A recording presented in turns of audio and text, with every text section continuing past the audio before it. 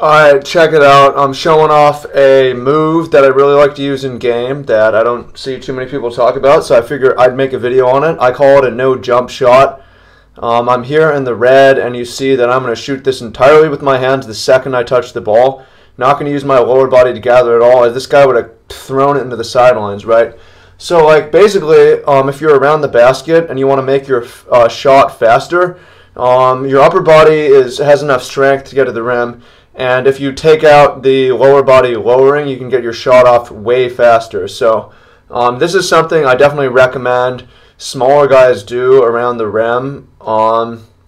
Usually on a play like this where you just get dumped the ball and someone's coming to basically toss the hell out of the ball, just no jump shot, upper body only, upper body, right? You don't have time to load it.